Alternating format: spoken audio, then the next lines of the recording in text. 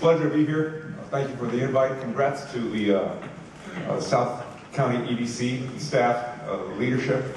I think what they're doing is just outstanding. Part of what we need to be doing is precisely this type of event. Closer ties, working together. And also cheers. I understand you're 21 years old, and that means that we can have a drink later on and celebrate.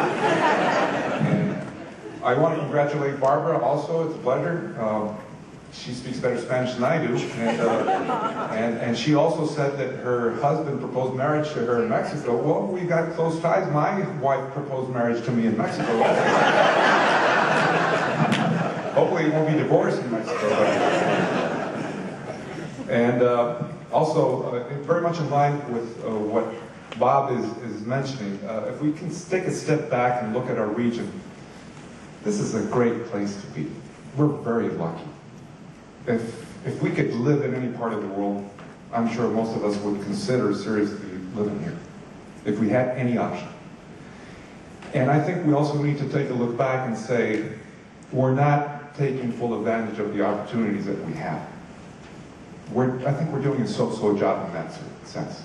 What would we do with this region if we didn't live in it? We would be the envy. We are the envy of many people around the world. They would love to be here and do more than I think that we're doing. Yes, there are challenges. Yes, there are great opportunities. I think our assets are much more than our liabilities, but we're not maximizing. And I know it's 2 minutes, and when they ask politicians to speak 2 minutes, I think you're right. We should speak more than 2 minutes.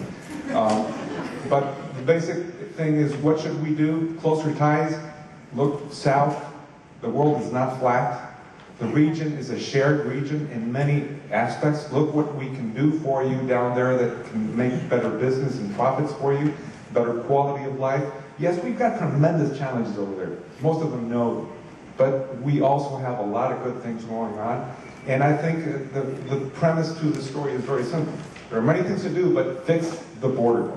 We talk a lot about that, and I don't see that we're doing enough about that. The border as it is now, it's a good news that we've got a better infrastructure, but we don't need, we need more lanes, yes, but we need a lot more technology.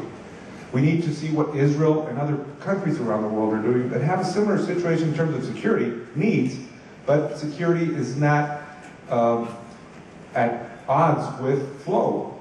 We can do both if we think out of the box, and I think that with Bob we've been working together, and I look forward to working with him regardless of the public office that he runs from. And I wish him the best of luck.